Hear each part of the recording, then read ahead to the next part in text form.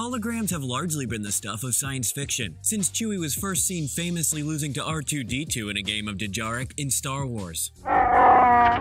You made a fair move. But now, startup Voxon Photronics have developed a tabletop hologram, which can basically do exactly that. Project 3D holograms that can be seen and interacted with, without the use of special glasses or a digital viewing window. They're calling it the VX1, and it's been in development since way back in 2012, with its developers living by the mantra, take what had only been imagined and bring it to life. The new tech is now being shown off for use with games, science, and it can even emulate a human hand in real time. So will you soon have a holographic coffee table in your home? Unlikely. Currently, they say the VX1 is well suited to universities or places where, quote, analysis and presentation of complex data is common. The VX1 is currently available for $9,800.